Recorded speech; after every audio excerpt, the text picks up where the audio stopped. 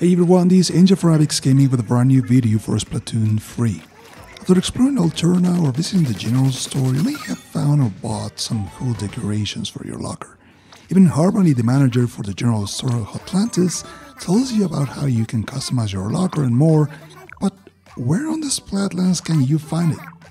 Well, the answer is pretty simple, and I feel so dumb about my lack of reading comprehension, but you can find your locker inside the lobby. The thing is, it is kinda hidden.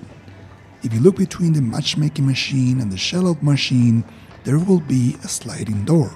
Go near, press the A button, and the doors will open, revealing the locker room. Why are the doors opaque?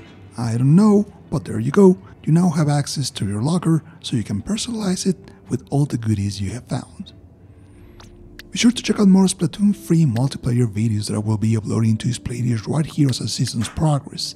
But for now, I hope this was useful, thank you for watching, and keep enjoying the game.